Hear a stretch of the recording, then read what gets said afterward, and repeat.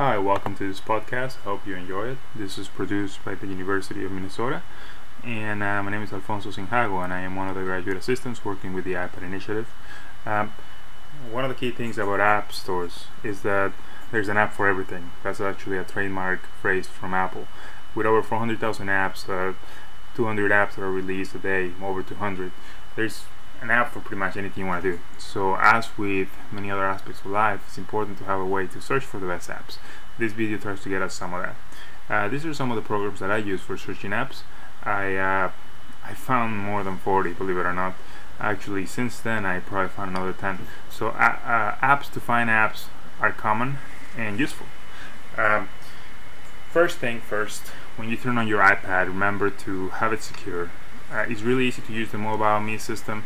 Protect your iPad with a password and be able to locate it if it's lost through GPS and send a message, lock it, erase everything on it. That's very useful in the sense that, if somebody steals it, well, let's get it back, and also let's not lose our important data. Again, I'm showing you all the apps that I use, and I primarily work with the first page. Again, there are 40 apps there that I use to find other apps. The first page is some of my favorites. The main one, however, is the App Store. Why? Well, Apple has the Genius function, feature function, etc. In feature function, for example, when you go to the feature function, you'll be able to see some of the app of the week, for example, some of the new and newsworthy apps, and those change pretty much on a daily basis sometimes. Some of the staff favorites, and some lists, like that list that I'm clicking right there, is apps for teachers. Now that's a list that it had classroom, curriculum, and other types of apps that would be helpful for a teacher. And when I went in there, I found really high rated apps that I had no idea about before, and that's one of the benefits of the App Store. If same as with web pages, same as when you search Google, you can find apps that are similar to what you like and find them for a cheap cost. The Dossier app, for example, is highly recommended. It's a very useful tool for a teacher, and it's free, and that's not uncommon for apps to be free. I click, voila, I have a free app, and as easy as I download it, I can erase it. Double tap on the bottom will bring to the most recent apps you use. I click on the last one I opened, and I click on the back button. I go again to that list as app for teachers, and let's see what else on that list that is interesting to me. Notice that some of them say that they're installed already. I own those already, and Apple knows that. They remember what you have purchased before. Some of those lists, like that one, classroom tasks, you can see, clicking on the top, I can see all, so the list could be expanded. So this is a summarized list of a greater list that Apple developed. Some of them are expensive, some of them again are free, and some of them I bought very cheaply at a discounted price, and that's something that I hope that you are able to develop, that skill, the more you use your iPad, to be able to download apps at a low cost. I tend to download too many apps. I probably download 20-30 apps a day, but I test apps. However, I don't think that's what everybody should do, but what I do think is you have one app aggregator that will help, or one or two, and to be able to search these search engines, you can find some apps that are useful for you. One of the features that the App Store has in itself embedded that helps you find apps is the Genius function, and you can see some apps that recommend this change depending on your newest purchases. And I made many of those purchases. I'm close to buying the Symmetry one of these days soon, because I think it'll do great things for my pictures. But again, you can see the ratings, you can see how many people have rated it. One thing I don't show in this screen is that actually you can sort that list through category. So I tend to go to productivity, photos, and education apps. And like as when you're dealing with advertising, well, it's tailor suited. So out of those 400,000, perhaps I'll be able to see a couple thousand that are interesting to me. At the bottom of each page, when you go to the App Store, you'll find some recommendations of apps that are also maybe to your taste. Again, that's another great feature, is to be able to find other apps that are interesting to you, and Apple makes it as easy as possible. They're helping their developers, and even though there's a recent article, Apple actually has more developers, and it's getting developers from Android. Apple's right now the head of innovation, and they control the largest they are really the tablet market at the moment. That may change, but that's currently the case. Now you can sort by category. If you sort by category, you can go right where you want to go, in the sense that you have a particular need you want to address. You can search at the top for keywords, but you know, what if an app has a strange name that isn't related to what it does? Well, go by the category. And that college app is well ranked. When you can click current version, has no ratings, all versions have no ratings, and you go, oh well, maybe this is not a good app, maybe it is, it's new. One good thing on new apps, they want to promote themselves, so the cost should probably lower. I installed it. Why? It doesn't really matter. Unlike a Windows operating system or an older operating system, it doesn't really clutter as much. It doesn't affect your performance the more apps you download. Just erase them when you don't want them. Another app that I use to find apps a lot is App Shopper. Why do I like App Shopper? Various features. One of the best ones, it tells me, goes chronologically through the app costs, and it'll show me how much that app cost in the past. And by being able to look at that and other app by that developer, I'll be able to not just get caught in an app that's falsely selling their own sale. Some people just put their apps on sale every week. So one way to prevent that is to, well, if you have App Shopper, you'll be able to tell if it's really a genuine sale. Cambridge, for example, this app had not been in sale before to that extent, and it's a great app and an advanced dictionary. And on the bottom I find a periodic table. There's many periodic tables. Elements, I haven't bought it yet. It's like the $10 periodic table app, but that is highly recommended. But there are others that are free. So again, with 400,000 apps, if you can't afford it, it's too expensive to you, there are alternatives, and that's one of the greatest things about this market. Some of the productivity apps may be very useful to you. Goodreader is probably the best right now, but there's many others that are trying to create an oligopoly, I guess, and diversify the market a little bit. That Bamboo Paper, for example, is free for the first month it came out, and developers, because they know that it's this competitive market with 400,000 apps, if they want to sell, they got to improve their apps. So once you purchase, it's like almost you bought stock in them, and you'll keep getting updates. They might have an ad, they may add ads to the app, they may add packages additional that you can buy, but aside from that, I mean, probably you'll benefit from most updates they do. The next app I'll show is AppStart. They're by the same people that did App Advice. I find this app is usually sold for $1, $2, or free, depending on the time of the year. It goes up and down. These are some of the art apps that I was looking that they recommended. I purchased a lot of them since.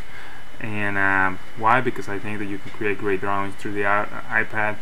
But what this app does, AppStart, is exactly, it just tells you some of the key features of the iPad and how to best take advantage of them. For example, those are the 4 book readers that they recommend.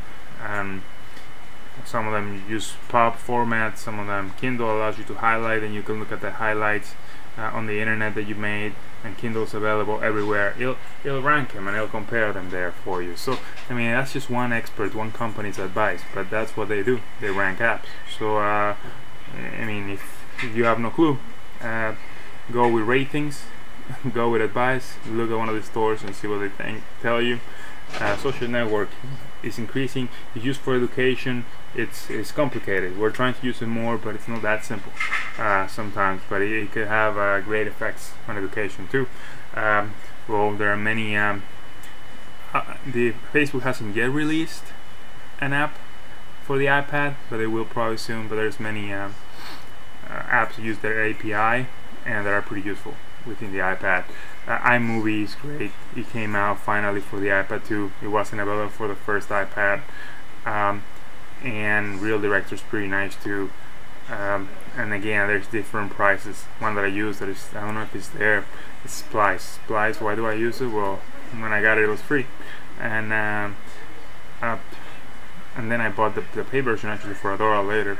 So because it was on sale for a weekend. But iMovie, of course, usually, I mean, even though you can trust third-party apps a lot within an iOS system, some of the best apps undoubtedly, because I mean, they created a device, are the Apple apps, and with that, you know, you buy a keyboard to use Keynote, perhaps you'll find that you don't want your laptop there anymore. Perhaps it does all you need, in the sense that you used Dropbox and you take your notes and you're fine. Now here is a zoom a little bit more in detail of iMovie.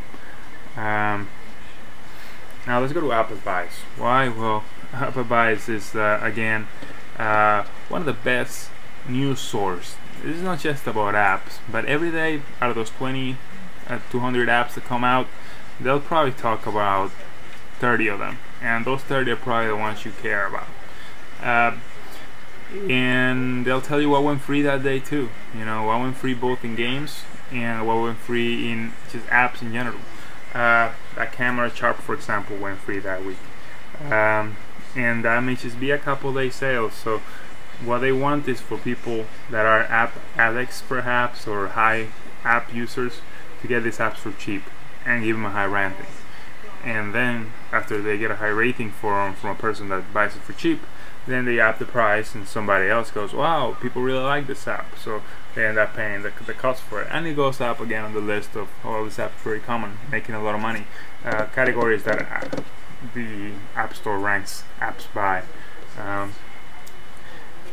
And there's so many types of picture apps and so many types of apps that deal with movies and image editing. And you know, I used Photoshop before, but Photoshop's more powerful than any of these programs. But together, all these programs have more features. Why? Because there's tons of them. I probably have hundreds. I am sure I have over 100 programs to take pictures and edit pictures with. And some of the filters there I haven't seen before in other programs, so it really allows you to have that benefit. And so one of the aspects that's growing, actually, social networking with pictures. I don't know if you're into it yet. And another aspect that's growing is geotagging with pictures. So let's look at app hits.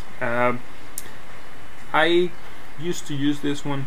Again, I'm limiting myself to 3 recently, but one of the things that this app does that others don't do is that it'll go back into 3 different periods. So it's been popular the last day, the last 3 days, the last 7 days, last month. So it'll rank them by time. What's been a hit recently, not just by drop price and by category, but you'll see the fluctuations within the market, right? So perhaps an app, that Sonic Lighter by S-Mule, for example, it's always been $1, but I guess the competition, there's a lot of other Zippo lighters right now that went for free and eventually decided to give it for free. If you want to check out S-Mule apps for music, like their Ocarina app or their T-Pain app, they have great apps that distort voice and make beautiful music sound. Probably I didn't like their Zippo app too much, to be honest, but it was offered for free and it had high ratings. And this allows you to be, well, let's look at these apps. Well, I've seen that this app's been for sale before, maybe for sale another time. There's another app, Pandora's Box. Is useful in the sense that it'll tell you on the bottom, you can see what's hot, what went down, percentage, what's new, and those classifications are very useful sometimes, in the sense that I mean, again, what's new could be something that's pretty cheap because they're just trying to get their notoriety up. They can classify by groups. The reason I use more than one app aggregator, and that perhaps is the reason you want to use more than one app aggregator, is that whether because of the variety and diversity of apps that there are, when we're talking about 400,000, there's no way that really it's hard for a single app to cover all that content. So by having more than one app aggregator or more than one app searcher, I'm able to hit more deals and find more apps that are discounted or for a low price. Again, I recommend, you're in a university, this is an educational device, what you should do primarily is try to use this device in a constructive educational fashion. So that's very easy. There's so many vocab learning apps, so many apps to even when we talk about games, there's so many apps that try to deal with acting fast with math concepts and working on your math understanding. I mean, those are the kind of, you're playing games, play games that include physics laws, that include other laws that are other educational objectives. AppThicker, again, that's another great app. this one that I'm showing you right now is another great app to find free apps. This one I used a lot recently, hot apps or hot deals. I like the graph at the bottom. Why? Well, and you can see it right there. What does it say? Father's Day sale. And you can see the fluctuations. It goes up and down, but where has it hit the lowest point? That's sometimes maybe something you want to do. Think of where it has to hit the lowest point. Another thing you gotta see is are the reviews getting better and better? Why? Because they keep getting better and better. Then, well, what that may mean is that they could perhaps afford to raise their prices permanently. Again, they're adding features, and the App Store ranks you in two ways. They'll tell you the current rating of an app, and also the all-time rating. So an all-time rating could be 3 stars, and the current rating could be 5 stars because they have improved their app. AppMiner has some very interesting features. I used to use them more. I don't like the interface as much. Again, there's many of these apps that have a beautiful interface. Some don't have that of an attractive interface. So kind of find one that you like when you're searching for apps. Find one that you think makes searching for apps interesting experience, a fun game, like playing a Monopoly game. That's how I see searching for apps. Dex by Cool Iris. Cool Iris specializes in visualization of objects and in displaying products in an appealing way. So their decks, their 50 decks, well, they show the 50 top apps the same as you can see them in the App Store, but I try to show them in a way to you that's visually appealing, and they do that very well.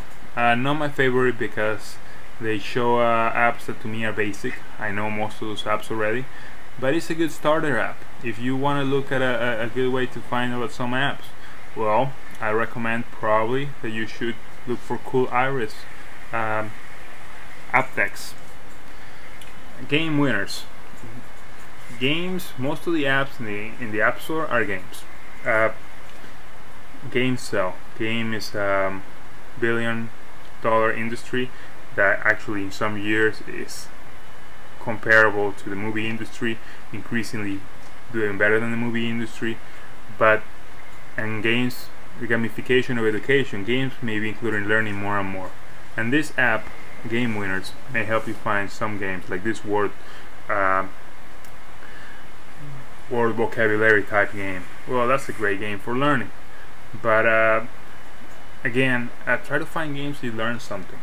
And if you think a game's no longer challenging, it's just a hack and slash, then maybe that's not the game that is really, both providing a relaxation and an educational experience. So I mean, I try to find that balance.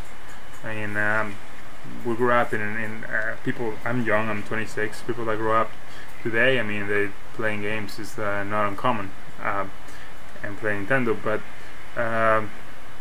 try to do it in a way, find things that are interesting. So these are some other ones. Again, go back in the video and look at the titles of them, and perhaps you find I like this visual interface that I'm showing you right there.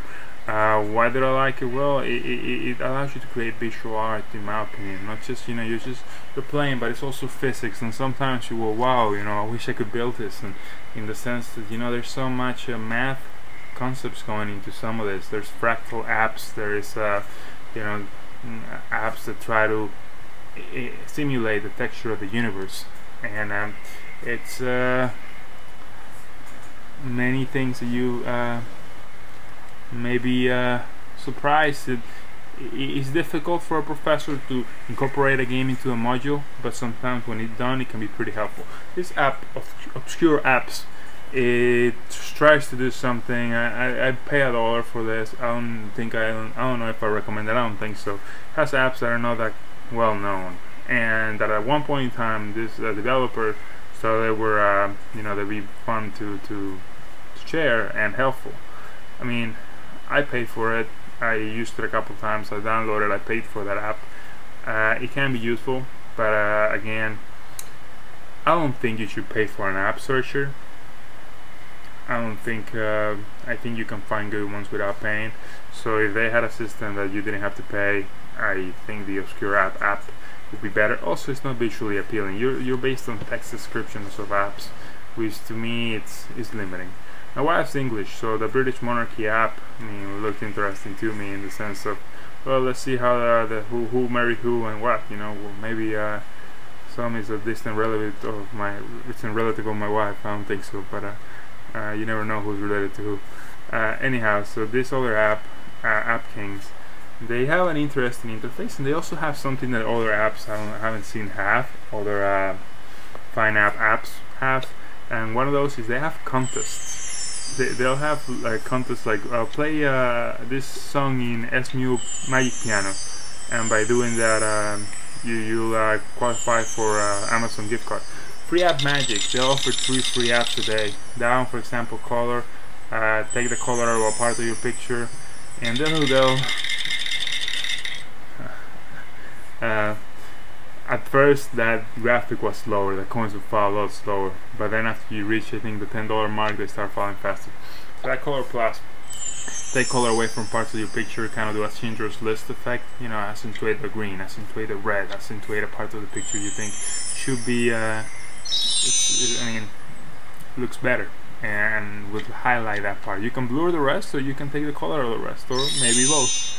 So again, they unlock 3 apps every day that may be interesting to you. So if you like the surprise, the magic hat, well, go ahead and like Free App Magic and join the magical ride, I guess, and get 3 free apps every day.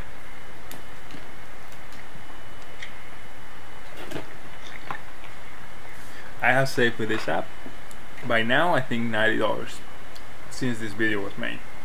So why not, right? It's free. This app, the interface is very iPhone looking, but again, remember, most of the iPhone apps work in the iPad. That's most of them now. The ones that are GPS enabled, unless your iPad GPS enabled, won't work. The ones that need an autofocus camera also won't work. But mostly we're talking about 400,000 apps that will work on the iPad. There's some that won't, particularly on some iPads, but some will. Now, one aspect there that I found is I had seen that company put other apps for free in this tracker, in this free app tracker, but I hadn't seen that one before. And then I came to it because I also searched in this program, and it's a great app, but I've made a miss that sale, that vocabulary builder, without that other app aggregator. But then it gave me a hint, you know, why don't we search other apps that are being made by a developer? Hey, this year vocabulary, it looks great, but it has a price still, it's not free. So you keep doing that. Sometimes you go to the developer page and you can see all the apps that developer, a lot of times they decide, I'm bringing a new app to the market, I'm going to put 50% of my apps for free, and this app searcher apps will only report on the best ones of them. But perhaps if you were like one enough to click on that developer's page, then perhaps the other ones that developer has are also to your interest. So it's a lot of video apps like that distort video to make interesting effects. So that's another genre of apps that you may like. See, Troubleshoot, free for only 24 hours. I downloaded it, never used it. Don't download too much, you know, go on there with a goal. But sometimes, you know, you will find apps that will help you for your formal and informal education. But use it, you know, and it can be an access device to the internet for your whole family, not just to you. Free App Genie, the first 30 days or 60 days that I had it, I think it's 30, they had no ads. They now have ads on me because I used it past their period. What I like about them is that they say that they're downloading the newest apps. You know, they're making the list as soon as you click on it. And that Magic Puzzles, they're all $3, but I got them all for free, and that's a great puzzle app. You know, and a lot of those things, they exercise your mind. They are, you know, they're helpful. They're not.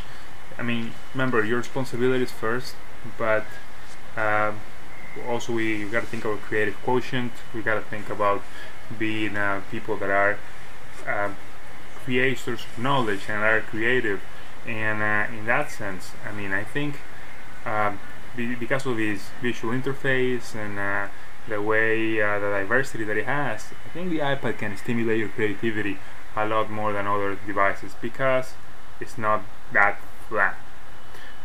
So there are many other interesting apps that you can find. These are just 20 that I talked about. App Dreams, it's another one that I found recently. App Store by Yahoo, it's another great app. Discover has a beautiful interface. Again, I didn't find much that I hadn't known before, but for somebody that's starting, Discover apps may be great.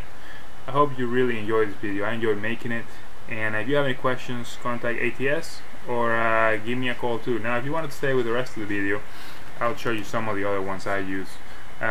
Daily App Dream.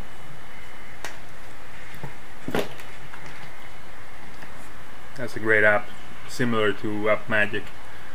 Again, you can get the Flying Piggy for free. Usually costs $3. One thing to be careful though, it's Apple will send you a receipt a few days after you buy something. They do that purposely. I read that in Wire magazine. The purpose for this is that you don't feel the guilt of purchasing. Also, when things cost $1, you don't feel the guilt either. So just because everything is divided into $1, don't think that those dollars don't add up. You can spend hundreds of dollars, dollar by dollar, because if you click 20 times in a day, you spend $20 in that day. Click 5 times in a day, that's $5 in one day. Over 10 days, that's $50. That means in a month, we're talking about $150. So be very careful what you're buying. This app used to be like as a Groupon. For apps, it was cool because you had to, you had to app popular. You had to make sure you voted and decided which app you wanted to be free. But it stopped working. So that Groupon idea didn't work. Maybe somebody picks it up next time. Magic Piano. My wife loves this app. Again, if you have an iPad, and especially you have little kids at home, it's a great learning tool for little kids. Depending on how little they are, perhaps you're worried that they'll break it or something, but I mean, perhaps through your guidance, we are trying to help you use the iPad better. Well, you can help your kid or little kids at home, or your cousins or whoever is visiting, to learn a little more about technology and become more familiar with it. You can do that, and you can explain some of this to them. I haven't yet. One of my next projects is to get the iPad just only for music editing, music DJing, and mixing tracks and making new sounds. I want to do that because I think the iPad can also do that. Why? The iPad started as a music device. I think it has great potential for making music, and that's something that needs to be further explored and used as much as we can within the formal learning environment and outside the formal learning environment too. Hair paint, another visually, people like Macs have always been used primarily by people that work with graphic design. The iOS is not any different. It's great for graphic design. That App Pusher, I like it because one thing that I noticed with App Pusher and AppZap, which I don't think I show AppZap here. I love AppZap, by the way. If you can download AppCapp, I love that app. But App Pusher is also like that in the sense that it'll tell me apps that are going free in China, and AppZap tells me when they go free in England. And because they tell me these things in a different time zone, I know these apps are gonna go free before I get them to be free in America. So it allows you to kind of just be, well, I know this is coming free and this is interesting, so it gives you another 6 hours or so when we're talking about England, that you won't miss the little window of time that you'll have to download something for free. So I don't know Chinese. It'd be great to learn. I haven't been able to travel there. I hope to do something like that in the future, but and I hope it's Chinese, I think it's a great app. I think it's either probably Chinese or Japanese. It looks, sorry about Chinese, sorry if it isn't. So this AppFire, what I like about it is the little icons moving across the screen. I mean, it's trying to be visually appealing. A night fast and app free. A lot of free apps have iAds, so advertising from iOS, and they also have limited functionalities that are upgraded through an in-app payment. Remember, a lot of these are light apps. Sometimes read on the description whether they are light apps or whether it's just contain ads, because it's very different. I mean, if you're talking about Cartoonastic, for example, or DoodleCam, are pretty much the full app, but they'll have a couple of ads on it, and the ads make it be free. So maybe that's something you are willing to tolerate, but you are not comfortable with a limited app. So this one's the same as AppFire, it's just a different version.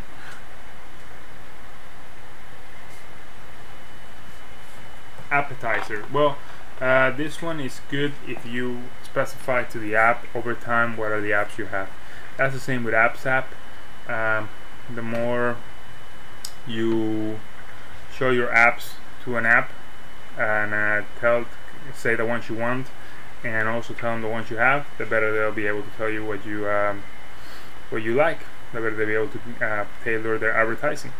App browser. What I like about this one is it'll tell me what's the top app all over the world, and I find that great in the sense that you know, it's I'm Hispanic, so I'm from Venezuela, so being able to know what's the big hit in Latin America, like such as Copa America, for example, that app I'm clicking there, that's a Spanish app. That app's not tailored for an American audience, and I'm able to find what great apps in a different place may be coming out. So that's something that I appreciate.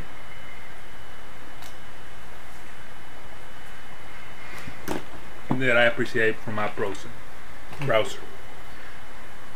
So that iMuscle, I bought that one $2. I bought it the iPhone version. Why? Because I have an iPod Touch, so I get to see it in both places. So I'm losing some graphics interface sense, but since it's a universal app, I'll be able to look at it in both places. This other app, I just see Geometry 2D. There's many math apps. Many math apps. A lot of computer science runs some math. I mean, it's based on algorithms, etc., and programming codes. So people that develop apps, they tend to like math, and it's no surprise then that there's a lot of math games and math learning tools, and because of the centralized nature of the app market, you're able to find those apps.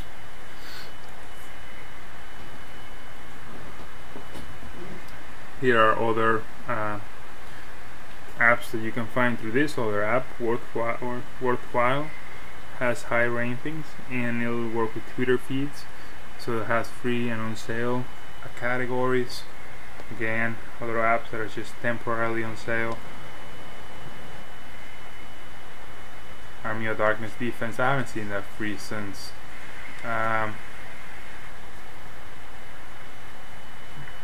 Happy Days. It's an interesting layout. I think to me it's visually appealing. I found some good apps there, but again, I'm right now limiting myself to 3, so this is not as high up in the list. But Math2Go HD, it's not a bad app, and it's a learning app. You can again use the sort list, look at books, look at education apps, etc. Sort by country, by price.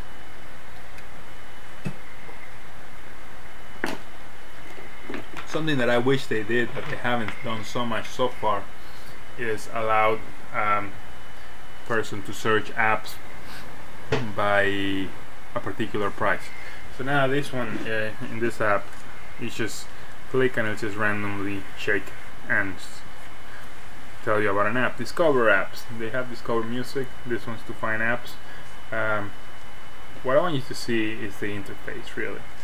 I think the interface most of what's appealing about this video, and that little icons come and you have a little web, and you have, it's almost like a Perl tree, right? If you have seen the Perl tree website, and well, you find some and you're like, well, I like that one, is there anything like that? And you click on it. It has some suggestions at the bottom, but it's limited in the sense it's brand new, so they're asking people that use it to give recommendations, and it's also, I think, $1 or $2 to buy this app. I think it's $1, but again, this is another interesting app you can have. But for example, you want to see ebooks. Inkling has great mixed media, but it's not usually mentioned. Inkling includes great audio and video within their books. Goodreader is a great app, but are there other apps like Goodreader? Well, this Discover app may help you find them. Free Report. They'll send you push notifications that, believe it or not, I mean, sometimes those little push notifications are what let you look, because you have so many things to do, and if something doesn't come up, perhaps you won't look at it. So I appreciate this app in the sense that it reminds me, but again, it's really an iOS, iPhone or iPod Touch app, so the screen doesn't look as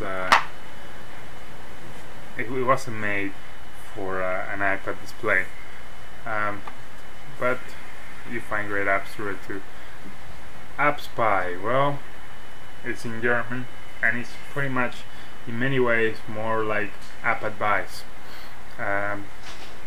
but they include news and reports and feed, so it's more like App Advice, but if you know German and you want to search for apps, it may be one that's to your liking.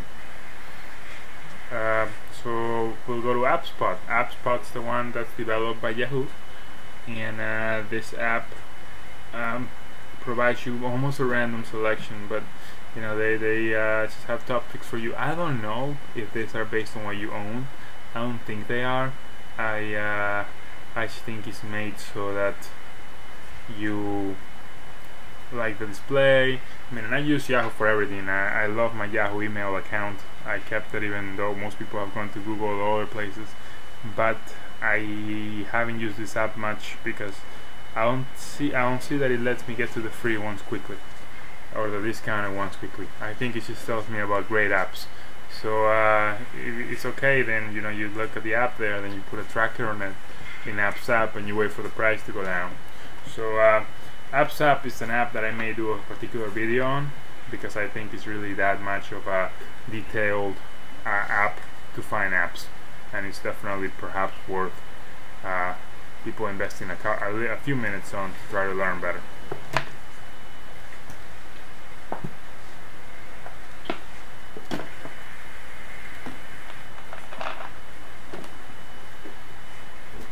Top charts includes a short description of the app along with a custom category, and then you can classify by country.